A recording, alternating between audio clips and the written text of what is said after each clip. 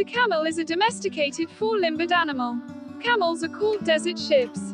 Camels can easily cross the desert carrying a weight of 160 to 260 kilograms.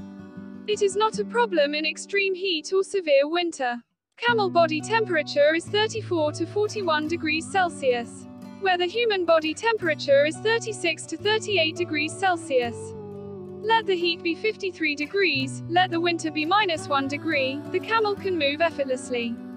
He travels hundreds of miles, traversing sand dunes, gravel plains, and hills and rocky hills. His tireless journey. From the unknown past of civilization, the communication of life has been going on smoothly across the desert. Camel kidneys are very strong. There is very little water in the urine and it is like a thick syrup. The stool is also waterless. It is so dry that it can light a fire. The camel has a hump about 30 inches high. A large hump can weigh up to 40 kilograms. In this hut is stored his food, whose whole is fat.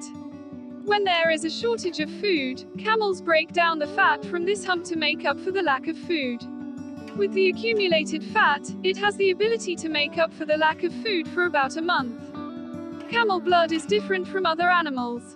The red blood cells of mammals are round. Camel's red blood cells are oval in shape, which helps in blood circulation in dehydrated state.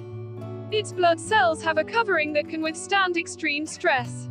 The camel drinks about 130 liters of water in 10 minutes, which is not possible for any other animal. Thanks for watching.